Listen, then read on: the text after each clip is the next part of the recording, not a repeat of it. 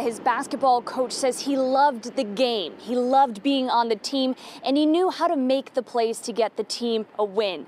Now they're trying to make sense of his death after his family says the teen participated in the one-chip challenge while he was here at school.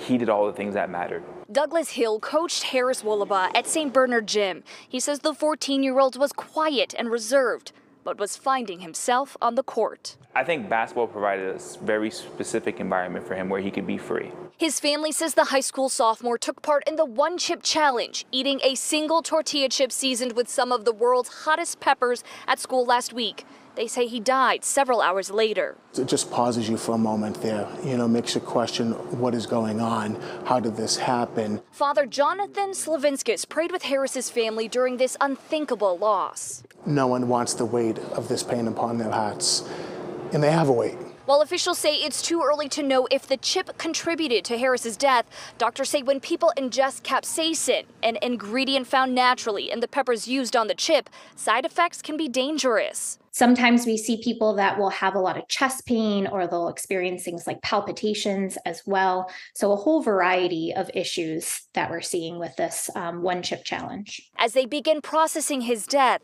Harris's friends, teammates, and coaches are honoring his life. So my whole thought process was, how do we honor him? And it's through the game that he loved. Now the team will be holding a charity basketball event this Saturday for Harris's family. And this is the chip involved in that challenge. On the back of the box, there's a clear warning that this is not intended for children. We reached out to the company that makes this chip, Pocky, but haven't heard back. Live in Worcester, Emily Maha, WCVB News Center 5.